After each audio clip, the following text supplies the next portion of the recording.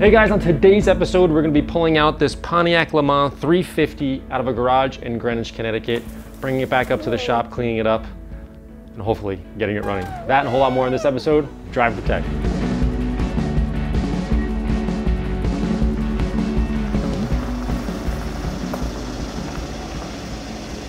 I received a call from Andy at North American Motor Car asking me to come down to Greenwich to take a look at a convertible they found in a garage and to see if there was anything that could be done to salvage the original paint.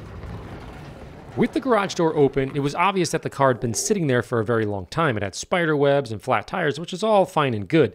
The big concern was the passenger side, which had a wood stack leaning against it, so I didn't have super high hopes at first, but I wanted to understand a bit more about the history of this particular car. It's a 1969 Pontiac LeMans convertible.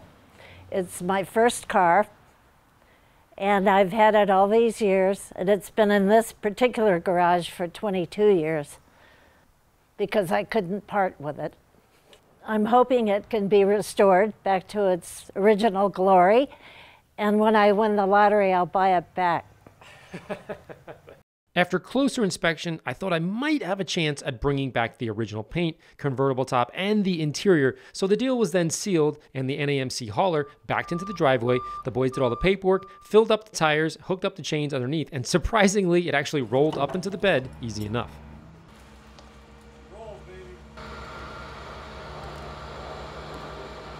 Once it was on the lift, the license plate was removed and returned to the owner. If you notice in the upper right-hand corner of the plate, it says 2001. Just for reference, I graduated high school in 2000. Once the car was out of the garage, we cleaned up the wood for the owner and then actually filled the bed of the pickup truck with really old dry wood, which is great for a fireplace. Looking at the floor, you can see acorns, bits of nest, and one random frog, so I knew I was going to find some friends during the detail later on. And with that, the LeMans was loaded up, the ladies waved goodbye, and off to the studio we went.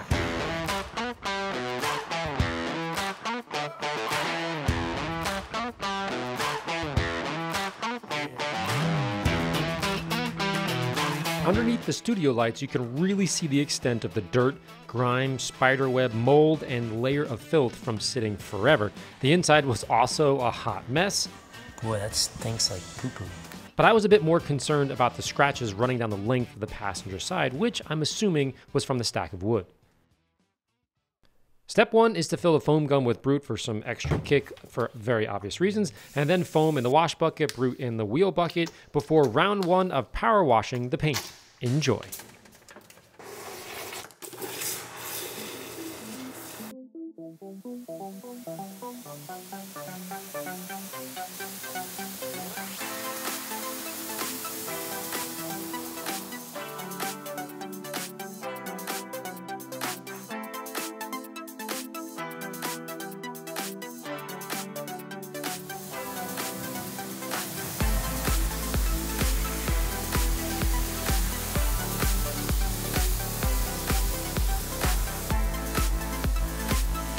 On the convertible top, I used Titan 12 degreaser and a red brush to scrub the caked on grime, and after the first pass, it looked pretty good.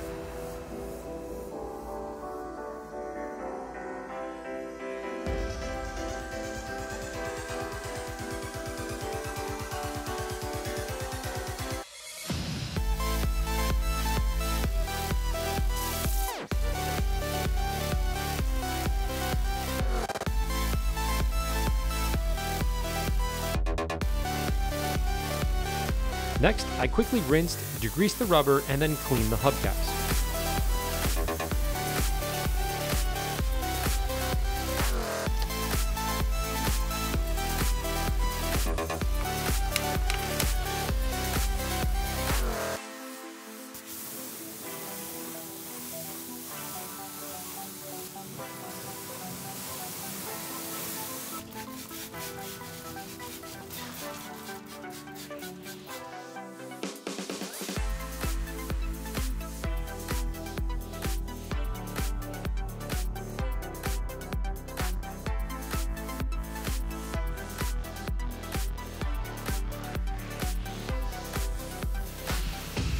For the paint, I sprayed on Brute and let it soak for a little while as every seam and crevice was just full of junk before scrubbing the exterior with microfiber towels and small brushes.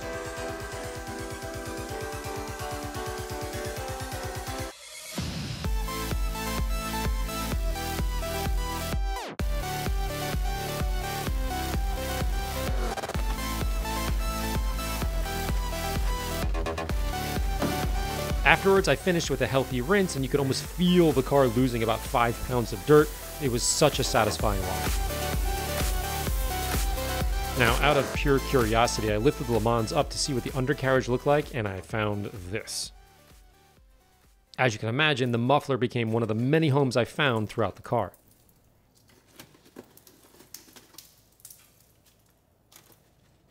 The next day, with the car back down on the ground as there was absolutely nothing reasonable that I could clean underneath it, I opened up the hood to see if installing a jumper box would allow me to lower the convertible top, but no dice. I had to try anyways. It was a very small chance of that happening, but whatever. Anyways, I ended up finding an after party to the muffler mouse house under the hood. Again, more on this, a whole lot more on this later.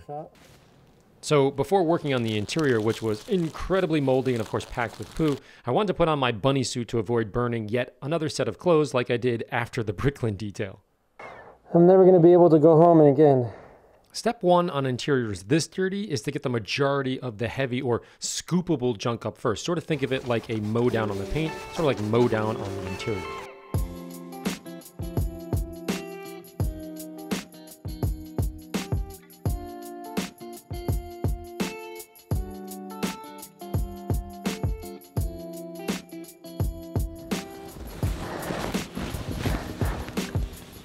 In other words, it's not going to be perfect after round one, but I also used a scrub pad as well on the seats just to kind of help lift as much as possible. And after a few passes, I then had to rinse out the scrub pad and look at the disgusting color that came out. For those of you keeping track, the towels in the background of that particular shot are actually being tossed out and they're in the sink just because they're garbage and I didn't get to the garbage. So if you're wondering, those are garbage.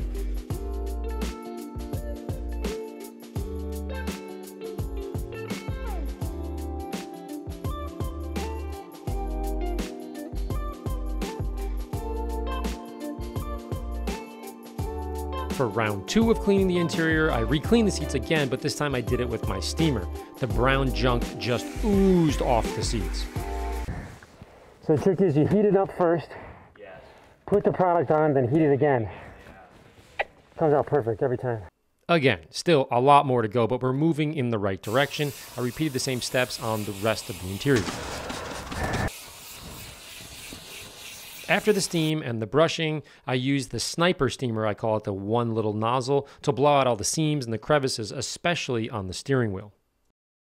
With everything sort of warmed up at this point on the steering wheel, on the wider areas, I used the stitch and seam brush and just goopy brown stuff just flaked off. It was absolutely disgusting.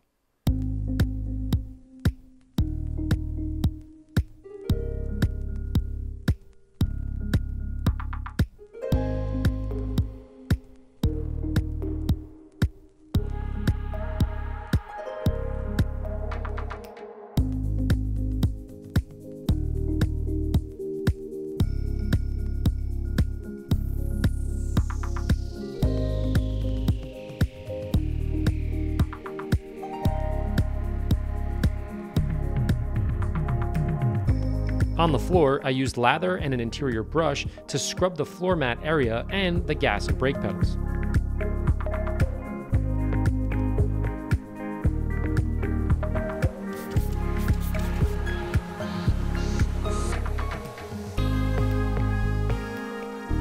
Even after cleaning the pedals, a bunch of rocks were stuck in the grooves, so I used a mini flathead screwdriver to clean out all the seams.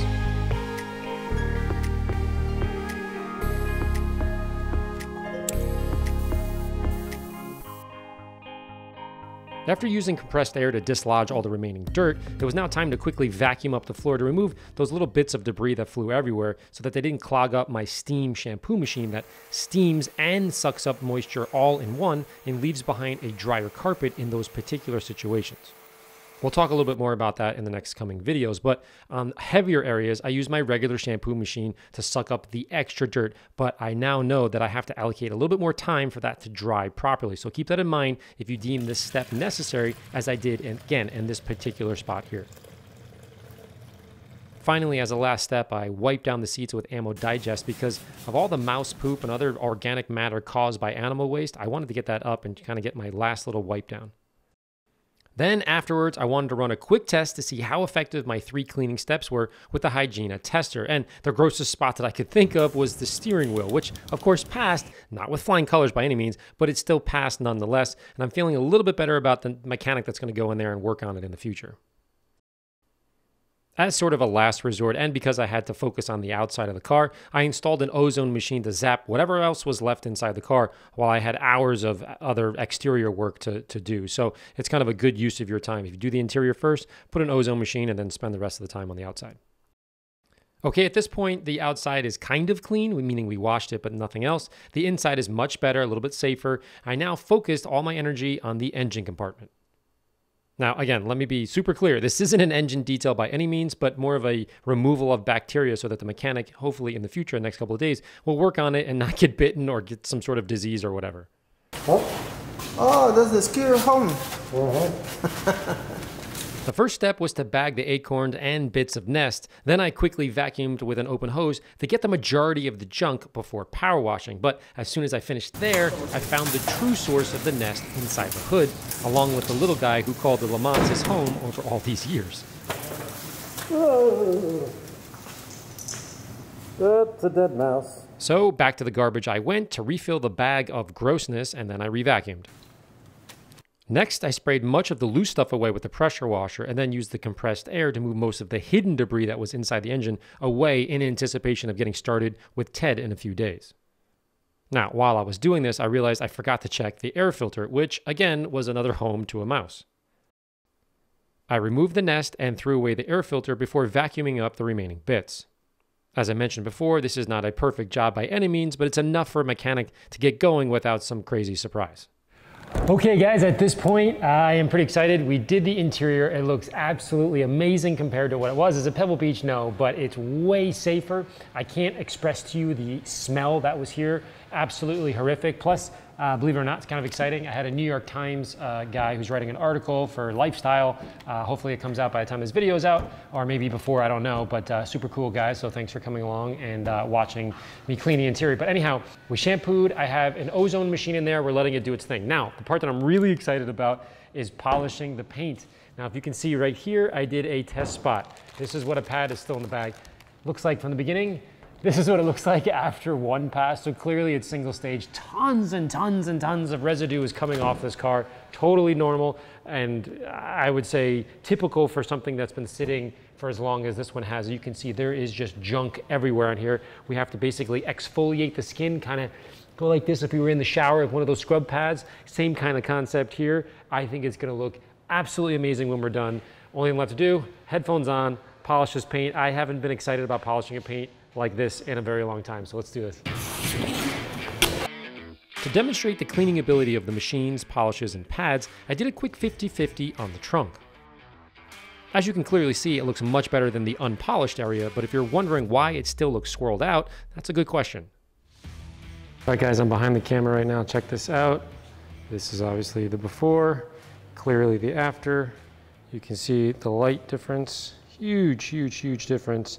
Again, is this gonna be Pebble Beach? No, but I mean, look at the difference. There you go. Let's do this. Take this guy off. Okay. Now look at the hexagrid lights. From there to there. I'm really just cleaning the heck out of it. Now, if you look closely, you see all these like, what looks like swirls from a detailing perspective? That is not swirls. That is just the paint underneath cracking. So there's all these little like crazing and a little bit of crow's feet. I mean, there's all kinds of fun stuff going on here, but all these things you see underneath the light right there, let's find one right there. That's just not swirls. I'll never get that out. That's from underneath. It's just old paint. It is what it is. But if you exfoliate, hexagrid there, hexagrid there, you know, you save the car, so to speak. Maybe someone doesn't have to paint it right now and they're just going to live with that because they want to, you know, it's good enough or whatever. So really, really excited to do the rest of this car. The before and after is going to be, oh wow, look at that. That's awesome. The before and after is going to be so cool in this. And I'm going to chrome out the bump, you know, do the best I can to chrome out the bumpers. And I got to take I'm pretty sure those are hub caps. I got to take those off and do like each one individually, which is going to be super fun. Look, in between all those things, I think I can kind of shine that up like crazy. By the end, this thing's going to start looking pretty good. Okay, today is a fresh day, believe it or not. Yesterday we got hit with a hurricane and we're still getting the backside of it, or the remnants of it. Now this morning I did this side right here. You can see, I'll duck down. It is pretty shiny. It looks great for a car in this condition, of course. And I did one thing, I switched up. I went to this pad. This is the Meguiar's foam in red. I've done an airplane with a bunch of really great dudes out in Arizona, and Kevin Brown, of course, and a couple of other cars. When there's tons of residue coming off the paint, you have to control it a certain way. And if you have a microfiber cutting pad, it tends to cut through that really well. So you're gonna get a really good cut. But on something like this, where I'm obviously not gonna make this into a show car, I'm just trying to exfoliate all the dead skin. These pads tend to hold that residue better than, let's say, microfiber cutting pads or wool pads for that matter. Why? Because they're cutting so much, the wool and the microfiber, they're cutting so much, which is really great in certain circumstances. This is so soft and so much is coming off, it kind of chokes the pad. When it chokes the pad, it pushes the rest of it, which cannot, like if you just filled your mouth up with food, the rest of the donut can't get in there, so it's sticking out. Here, it's sticking to the paint. It becomes very challenging to get off. This one, for whatever reason, holds the residue much better. And when it holds the residue much better, it makes it so that you can wipe it off a lot easier, and then take your air and blow out whatever's, that you took off the paint. So in a long story short, the red foam pad is way better on cars that have a ton of residue coming off, and you're not looking for like pure Pebble Beach perfection. If not, go back to the other method. So I'm gonna fly through the rest of this car using this pad, and I'm pretty stoked, with compound as well.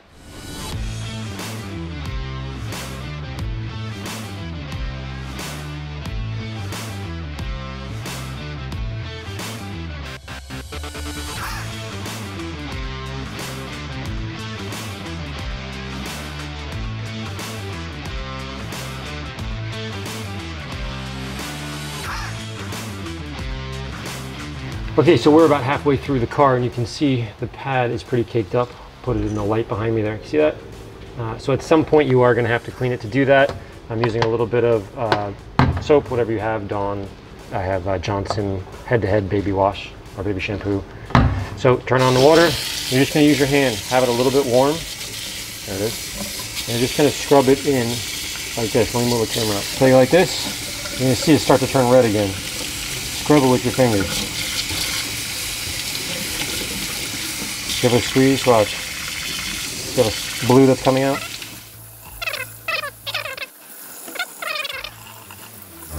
Then blow out the pad to avoid making a total mess, which is still kind of likely to happen on your first few passes, but it's better than working with a totally caked up pad. It just doesn't work well.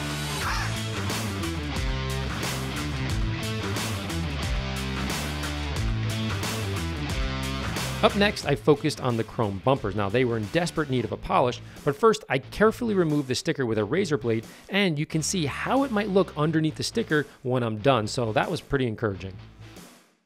At first, I used a power tool, and then I went to a microfiber towel by hand, and I wasn't getting the best results, and it wasn't super ergonomic or really comfortable, so I went back to my trusty microfiber disc on a DA polisher. Now let me be clear, you can use a microfiber towel by hand, it's going to work great, it's going to get into those little tight spots, but you can also use a microfiber pad on a DA, it's going to work much faster and you're not going to have any finger strain or hand strain. At the end of the day, being comfortable is super important when you're working on a car like this, because if you do multiple ones, meaning 1 or 2 or 3 a week, by the end of the week, your hands are just going to be killing you. The one thing you do need to keep in mind with a DA polisher is when you get into those tight spots, it could be a little bit more challenging, so you may need to go down to a 3-inch or just decide to use your hand in those tight spots.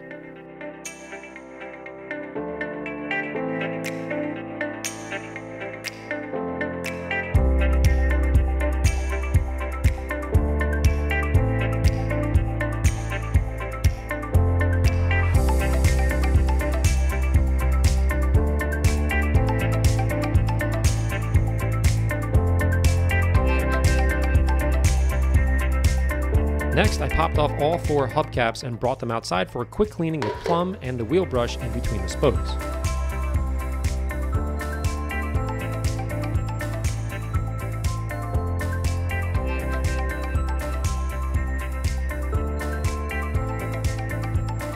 Then I cleaned the mud off the tires and the rusted out wheels, blew out the hubcaps with air, and replaced them on the original tires for now.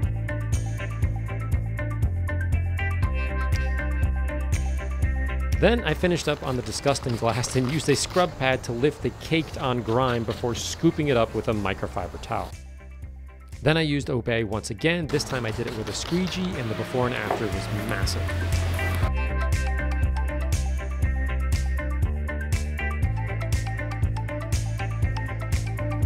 As my very last touch, I wanted to apply a little bit of mousse, especially to the front dashboard, as it was just totally dried out, and I did the rest of the interior as well, and it was starting to look much better. Well guys, that's it. This car looks absolutely amazing. Probably one of the most intricate and fun details I've done in a long time. The previous owner was a super sweet lady, and I'm hoping that we can show it to her again and sort of bring back those memories. I'm dying to bring this down to her, but we have a whole lot of work to do. We have to take it over to NAMC and see if we can get this engine turned over. The next day, the trailer from NAMC was going to show up, but I actually remembered I forgot to check the trunk. So here's what's inside the trunk: some wood, springs, rubber mat, a yellow cover, the convertible cover, and a spare tire. Overall, it looked pretty good. There wasn't any rust, so I just quickly vacuumed and I waited for the trailer. Once Steve arrived, he hooked up the winch and pulled it into the trailer, leaving behind my disgusting floor, but it was on its way to the North American Motor Car to see the magician Ted, who's gonna start the process of trying to get this thing back on the road. First, he lifted the car, placed it on jock stands, and slid the oil catch underneath. Once unplugged, the oil looked and smelled really dirty. Next, he removed the filter, filled a new one with fresh oil, and replaced it. On top, the air filter housing was removed, funnel added, and 5 fresh quarts were poured in. The next step is pretty interesting. I didn't see this one coming. He cut the fuel line so it didn't suck in any of the old fuel from 22 years ago. The goal was just to see if this car turns over, and he can do that with the carburetor and putting a little bit of fuel in there just to see if this thing has a little bit of life left in it. To that end, he removed the spark plug so that oil could be placed in the cylinder walls to lubricate the metal-on-metal action from the piston as it moves up and down. To do this, he uses a little oil can and puts oil in each of the cylinders and then rotates the fan to get the oil inside moving around a little bit, and you can see right here it actually squirts out in one of the cylinders. Afterwards, the valve covers are removed, revealing the condition of the lifters and the springs, which, all things considered, didn't look too bad from what I'm being told. That hasn't seen the light of day in probably since 1969.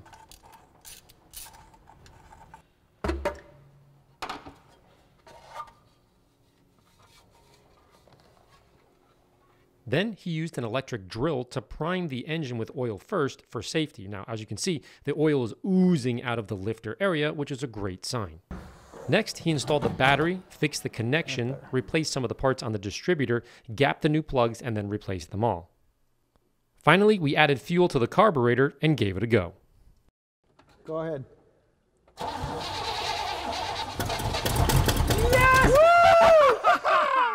So the first few attempts were pretty cool, and it wanted to go, but the popping and all the fireballs, although exciting to see and encouraging, was really not the end goal, so more work needed to be done to sustain a steady idle.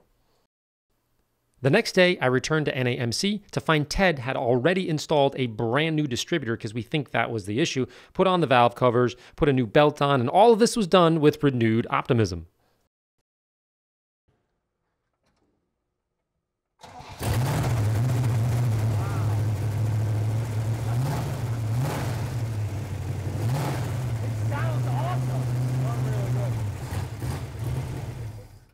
That sounded amazing. Yeah.